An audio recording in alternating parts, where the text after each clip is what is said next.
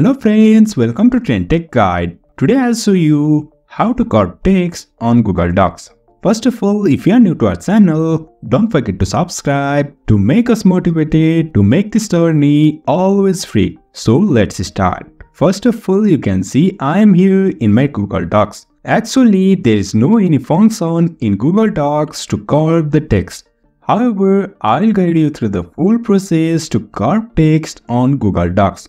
For that, we'll go with two softwares. One is Canva and other is Snipping Tool. Both are absolutely free. For now, I'll go to Canva, and now over here on the top you'll find this Create or Design. Click on this and now go to this Custom Size. You can enter any size. Now I'll go with this 1920 by 1080. And after that, click on this Create a New Design. After that, you'll find this interface. Now on the left, you'll find this text. Click on this and now click on this Add a Heading.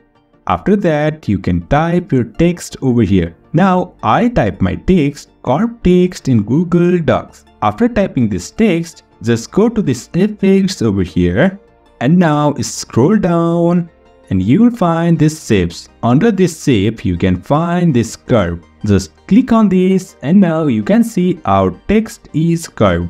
We can also control this curve over here by just taking this cursor over here and now just hover around and find the best match of your curved text. Now for me, this much is okay. After that, click on any open space over here. Now you can see our curved text is ready. After that, open your snipping tool from your laptop or computer.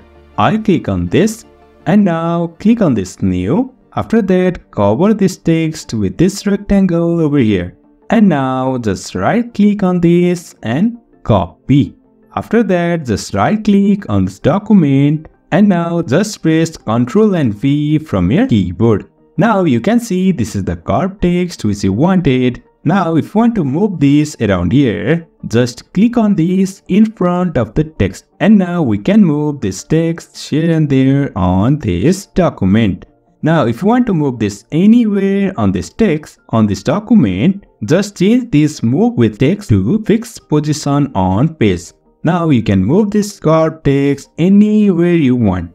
Also, we can resize by just taking our cursor to the edge over here on this bullets. Click over here and just drag to change the size of this carved text. So in this way, we can insert carved text in Google Docs.